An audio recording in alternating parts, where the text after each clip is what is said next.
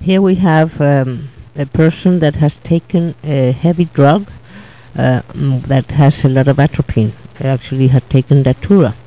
I've shown that example also already in the other manual. So we pick up this frequency up here. So maybe we should get closer so we can actually drag the cursor over the area and let the cursor go, and we will zoom into it. Maybe we can zoom into more.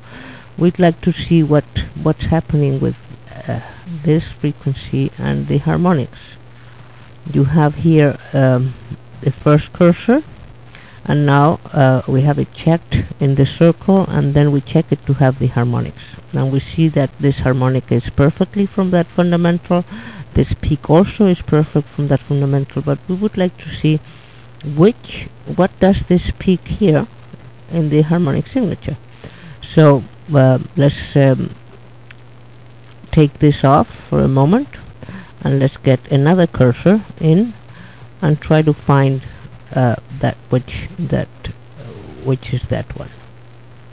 So we click on that 26 and we put those harmonics in, that cursor and the harmonics in, and we see that this really got that peak. So we zoom in and we see that that peak belongs from that fundamental, which is 126.36. We just clicking on the right mouse button, it will get back to what we had before. Now we can see both harmonic lines. We click on the center to that cursor, and there we have both harmonic lines, and we can check into this peak and see how they become. And then we see the first one is more exact. So now we can zoom back, and we would like to see what that frequency is in the database. So we click this and we go into the database, but I remember it had to do with master frequency. So here we go into master frequency, and we locate the anticholinergic, which belongs to the drug that was taken, and we select effect, and here it is, atropine. This is what the compound that was most in this the datura that this person had taken. So this master frequency is telling us about it instead of molecular weight in this case. So now we look at the other frequency and what it did in the NS database, and it seems that the person has arthritis, and that one belongs to uric acid. This person seems to get better relationships with master frequency than molecular weight, but here we have that this peak belonging to this other cursor, that cursor makes that peak here more than the other one. That belongs to the a sudden peak that appeared in the harmonic signature. Now we have here another case that we would like to see why these peaks have appeared suddenly. So let's zoom in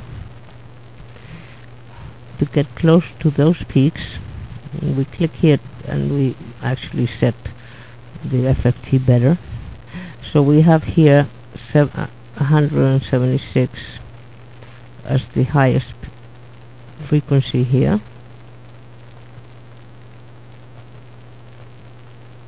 and if we click on the nutritional database, we will see this person has problems with the immune system, that it belongs to vitamin C, which actually this person was taking vitamin C for a while.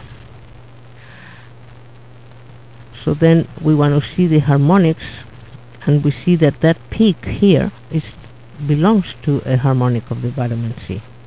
As you see, it's perfect there, but we don't know what this one is about. So we we click with the right mouse button and we go back. We set it so that right. So then we're going to go into this other. This here is another harmonic here. So we pick that one, and well, we should have done it with the same. Let's leave that one, and we have to do it with a second cursor to pick up this new one.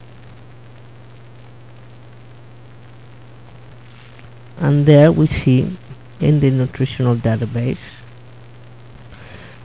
we click to go to the nutritional database, again with immune system. We click on thyroxine T4 appears here, and this is something else that this person is taking. So let's see how it appears, and let's put both harmonics together, and let's get close to this section. So we see here that both of them make this peak exactly.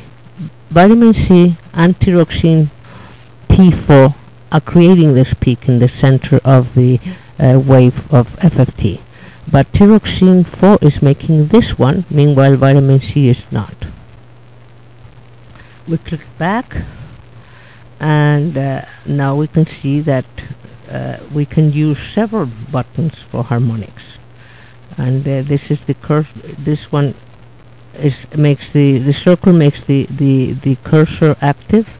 The cursor has to be checked up here, and this one creates the harmonic lines. So here we check two harmonic lines to understand these two peaks that appeared suddenly in the FFT wave.